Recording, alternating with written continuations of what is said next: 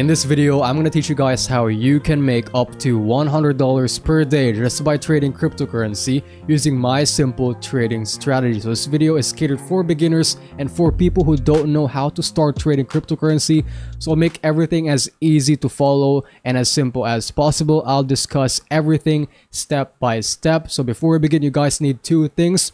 One, you need a website where you can basically check the crypto prices or the charts. I recommend using tradingview.com. And second, which is the most important, you guys need a crypto exchange where you can basically place your trades. And I recommend using bybit.com or Binance. If you guys want to sign up on Bybit right now, don't forget to sign up using my link. Click the link right now in the description and you guys can get up to $30,000 in bonus as well as zero fees upon sign up, and then you're good to go. So let's begin. Right now in TradingView, we're going to be using Bitcoin for today's tutorial, and we are in the daily time frame. So here are the key topics for this video. Number one, we're going to start with supply and demand zone. So this is basically the easiest one to basically start your trading journey. So essentially, supply and demand zones are support and resistance levels. Supply and demand zones are areas of interest where people buy and sell cryptocurrency, or where people enter and exit the market. As an example right here for the Bitcoin price in the daily time frame. So let's first find a demand zone. An example of a demand zone is this level right here, where I'm going to draw the rectangle right now. So this is a demand zone, and this is where people think that this is an ideal price level to buy Bitcoin, and this is where basically people enter the market. And also this is where big money and big institutions also buy a ton of Bitcoin, resulting in a spike in the price right here. As you guys can see, it has happened here, here, and here. So this is an area of interest, and this is a demand zone. So the next time Bitcoin touches this level, we can expect the price to be supported by this demand zone, of course. So right here, previously it has acted as support, and we saw impulsive moves to the upside, and the next time we went back to the same demand zone, we saw a spike in the price right after. And what is a supply zone, however? So the supply zone is the exact opposite of demand zones. Supply zones are basically key levels where people exit the market and where big money or big institutions exit the market, and you can also join and ride their wave and profit from it, such as this level. This is a supply zone, and this is again where people or big money and big institution decide to sell their Bitcoin, and you can profit off of this by shorting it on a crypto exchange such as Bybit right here. You guys can place a sell or a short position and profit while the price is basically dumping to the downside. But if you decide, or if you're predicting that the price is going to go up in the future, you can buy long on Bitcoin at a specific price right here. But again, like if you're predicting the market's going to go down, you can place a short. It's just as easy as that. You can place your order price and then the quantity right here. So let's go back to the charts right now. So right here, you guys can profit off of this. As you guys can see clearly, this is an area of interest. This is a supply zone. So the next time Bitcoin goes back to this level, you can place a short right here and profit on the way down as a result of this supply zone basically. So that's how supply and demand zones work. It's very easy. It's just a level essentially where you see the price move strongly to one direction. Yes, such as this one, you saw the price right here move to the downside impulsively a couple of times right here. So this is where big money is selling their Bitcoin, and this is now a supply zone. And the exact opposite is this demand zone where big money or buyers enter the market, and you can see a reaction to the price right here for the Bitcoin price, impulsive moves. Now let's move to the next topic, which is patterns. So patterns, this is kind of hard if you're starting cryptocurrency because you have to memorize a ton of patterns. But I'll show you guys an example. We're going to move to a different cryptocurrency. Like I'm going to use Quant, which is my favorite. So this one, we're going to move in the 4-hourly time frame for this one. So as an example right here, you guys can see in the 4-hourly time frame for the quant price, we had this massive pump to the upside, and you can analyze patterns to predict the future price action. So right here, I spotted a rising wedge. You guys can see this is a rising wedge. Let me just enlarge this. So a rising wedge is a bearish pattern, and this is basically indicating a potential dump in the future. And as you guys can see, we formed this rising wedge, and then we broke to the downside, had a retest of the rising wedge, and then we basically continued the downtrend. And this downtrend we have right here is the result of this rising wedge right here. And also many factors also come into play, such as the RSI. As you guys can see, while the price was moving to the upside, we were already losing momentum in the RSI. So you guys must also put importance in the RSI, because this is also very essential in predicting future price action. So once you see the RSI cooling to the downside and having this correction, you can expect that the price could also follow suit and have this short-term pullback. So again, this is a rising wedge. To measure the target, you basically pull, or you basically use the base of the wedge, or the starting point of the wedge, and then place it to the point of breakdown. So the target is a dump towards $112. And yeah, next are triangles. Let me find a historical price action where there are triangles. Here is an example of a symmetrical triangle. Let me just pull it out right here. This one is a symmetrical triangle. As you guys can see, a very clear formation of a symmetrical triangle. Now this is a 50-50 pattern, meaning it can either be bullish or bearish, and we can break to the upside or to the downside. But in this case, we broke to the downside and had a retest and continued the move to the downside. Of course, to measure the targets, you just take the base, or basically the starting point of the triangle, and place it to the point of breakdown. And you guys can see the target is a dump towards $119 right here. But we exceeded the target and continued even lower to around $116. And then we recovered from there on. So those are basically triangles. And there are many forms of triangles. Basically, you can have an ascending triangle, a descending triangle. And yeah, you can also see triangles in flag formations, such as, let me just find some more right here. Here is an example of a bull flag that I'm talking about, where you can also find triangles forming with it. So you can call this a bull pennant. So this is the pole right here, and then this is the triangle or the pennant. And then, as you guys can see, if we measure the target this time, you don't use the triangle as the measurement, but instead you use the pole right here, and then place it to the point of breakout, which is essentially a target of $112. And as you guys can see, we exactly touched the target, and we had this impulsive move to the upside, of course, to our designated target. So it is very nice to trade because it's easy to spot, and I like this. You can also do the exact same thing for bear pennants. It's still the exact same thing. It works the same way. Aside from triangles, there are also bottoming patterns, such as this double bottom pattern right here. Yes, this is a double bottom pattern, which is also indicating a potential reversal to the upside. You guys can take the targets by just drawing the neckline right here, and then measuring it from the high to the low, then place it to the point of breakout. As you guys can see, the target of this breakout from the double bottom pattern, which we have formed right here, is a pump towards $164. We didn't reach that level. Yes, we didn't touch that level. We touched 163 and dumped to the downside. So we didn't meet the target. That's why I prefer to take profits when we're about 60% on the way there, and don't take profit on the exact target, because again, sometimes we don't reach that level. So again, one strategy you guys can use is take profits when you're already 60% on the way to your target. But that's just how I do it. You guys can do your own style. Now, what I love with these types of patterns is that you can also combine these with supply and demand zones, such as, let's say this is a demand zone. As you guys can see, this is where the price usually takes a turn and have an impulsive move, or have a strong reversal that brings us back to the upside. So this is an area of interest. So when the price basically dumps to, let's say, a demand zone right here, you guys can wait for patterns, and then once it completely forms, you guys can start to place a long on the neckline right here. Once we do break to the upside, that's where you place your longs and then ride the wave up.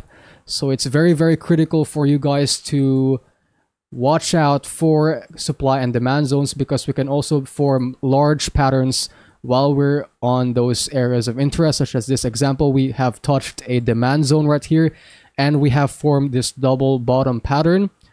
And if we have touched, as an example, let's say a supply zone, we can also form a double top pattern and move to the downside. So this is a very, very versatile combo, which is patterns and supply and demand zones. A very, very versatile combo. I recommend you guys use it.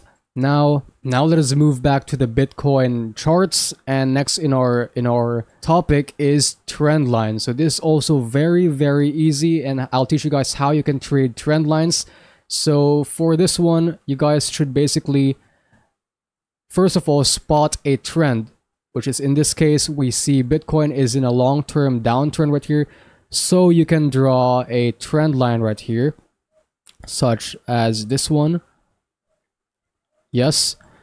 Now, trend lines sometimes can be very complicated because we can sometimes have fake outs, such as this one. Right here we had a fake out, but we continued the trend to the downside. So I recommend you guys be very, very careful with this one. But right now I'm going to teach you guys how you can trade the trend lines. So as an example, we're in a downtrend. Yes, we are in a downtrend. Let's move the price. Downtrend. So every time the Bitcoin price basically makes a move to the trend line, like let's move back here. So this is a downtrend, and the next time we have a move to the trend line, we can expect it to be rejected by the trend line, and we can profit off of this by placing a short the moment we touch the trend line and ride the wave down and make some profits while we dump to the downside. And then you close your positions and then wait for the Bitcoin price to basically have a move to the upside once again and touch the trend line right here. Wait for Bitcoin to move and touch the trend line. And once we do touch the trend line again, you can place a short right here and then ride the move to the downside and profit while we're basically dumping. Now, what if the Bitcoin price decides to break to the upside of the trend line? Then this is where you can place your longs. So let's say the Bitcoin price breaks above the trend line right here. You can place a long and profit on the way up right here. And that's about a 40% move to the upside. So another example I could use is for the quant charts. You can see there's a trend line right here, a down sloping trend line. And you guys can basically make profits every time we touch the trend line and place a short right here. So let's say the quant price touches the trend line. Sorry about that. The quant price touches the trend line right here, and the moment we do touch the trend line, you guys can place a short and profit on the way down, and then close your positions. And then the next time we pump and touch the trend line right here, you guys can place another short and then profit on the way down, close your position, and repeat the same thing until we keep going down basically. So that's how easy it is to trade trend lines. So the next topic on my list is this one, which is the moving average, which is the fourth on our list.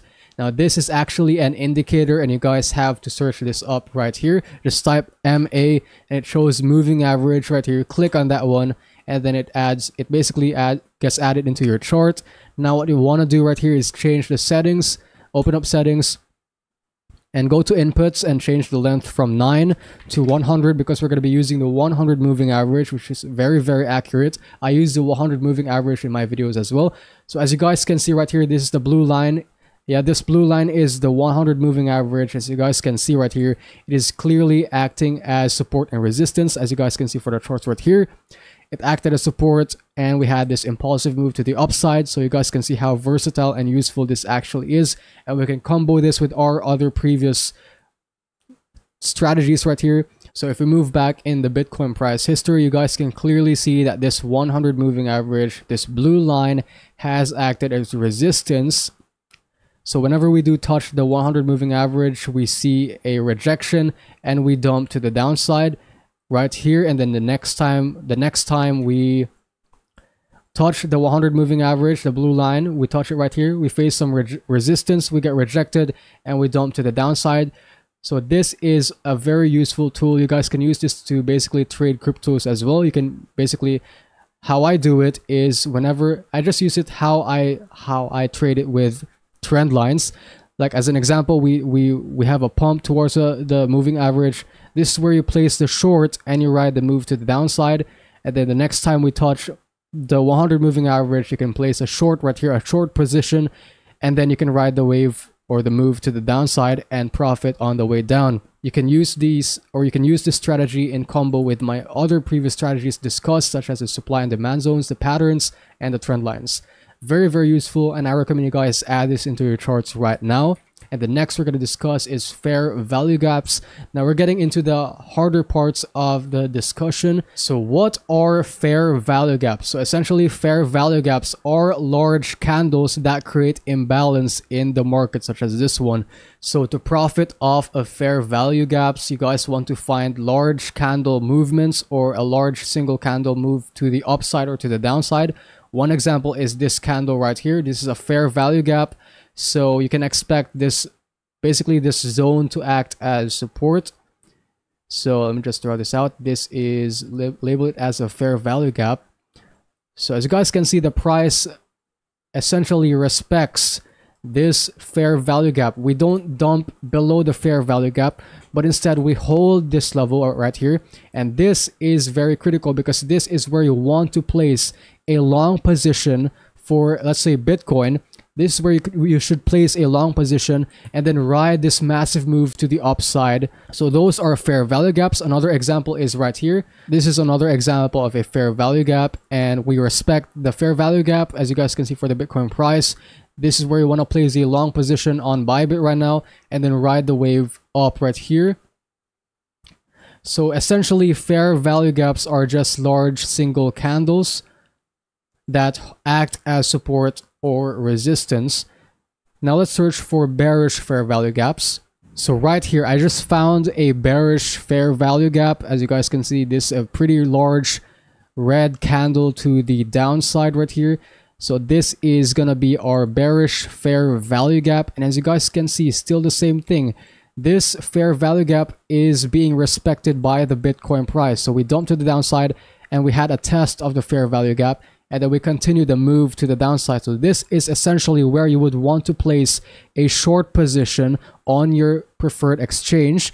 Open a short position right here and then ride the move to the downside. And if you did, you would make approximately a 15% profit on the way down right here. So for the last topic, we're going to be talking about order blocks. Now, I'm not saying that order blocks are very hard to learn, nor are they easy. They're somewhere in between. So let's start by identifying order blocks. So what are order blocks? Order blocks are essentially price levels. Keep in mind, price levels where the market tends to have a strong reaction to. Right here for the Bitcoin price, we're in the weekly time frame, and here is an example of an order block. Here are two examples actually. So as you guys can see, Bitcoin touched this level. We had a strong reaction to the downside. We moved strong to the downside. In fact, this is a 50% dump to the downside. And when we touched this order block right here in the weekly, we had this strong move to the upside. So those are order blocks. Order blocks are, again, price levels where the market tends to have a strong reaction to. Now, how do I spot order blocks? First of all, it's by identifying, again, strong movements in the market. And next one is by identifying a trend, such as this one. We can see we're in a downtrend right here. Literally a, what is this? 1, 2, 3, 4, 5, 6, 7. A 10 plus streaks, or a 10 plus streak of red candles to the downside. But we had this one green candle in the weekly. This is an order block as well. So you can place a rectangle right here, like so.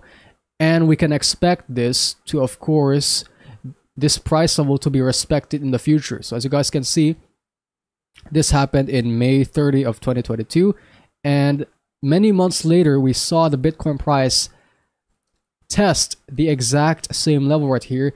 And we got rejected because, again, this is an order block right here. So clearly very easy to spot. Just find, again, a trend and then find a single candle, which is the exact opposite among the rest right here, these are red streaks of red candles, but we had one green candle right here. So this is an order block, and like I've said, you can pull out your rectangle, extend it all the way to the right here, label it as OB. Then you can expect the price basically to respect this level, and you can place a short right here, open a short, and then ride the move to the downside and make some profit. So that's how you profit off of order blocks. So now if you combine all of these things we have discussed in today's video, you will create a killer trading strategy. But see, as you guys can see, this is a very, very versatile, very effective trading strategy which you guys can use right now as a beginner. It's very easy to learn. Just apply what I have taught you guys in today's video. If you guys want me to make a part 2 of a specific topic, comment down below and drop a like if you guys enjoyed, and subscribe if you want to stay updated to my videos.